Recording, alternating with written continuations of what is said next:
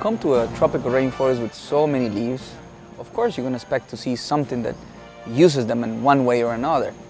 And probably one of the most incredible creatures that are going to be using the leaves are the leafcutter ants.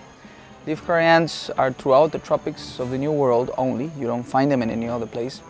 And they're going to be the creatures that process more biomass in the tropical rainforest. You can put all the rest of herbivores together, and the leafcutter ants are the ones that process more biomass. It's amazing, not only their industry, but the numbers of them.